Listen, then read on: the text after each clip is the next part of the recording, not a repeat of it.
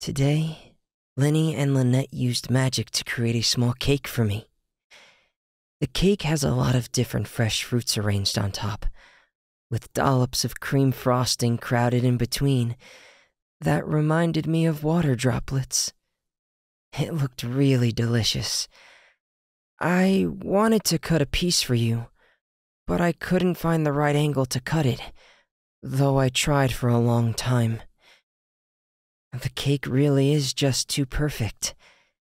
After discussing with Lenny and Lynette, I've decided to place the whole thing in a box and bring it over to share with you.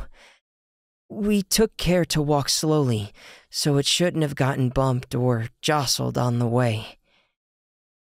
Cake is a luxury, but friends are even more precious.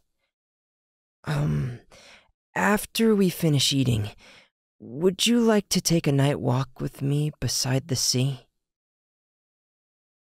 Happy birthday, buddy.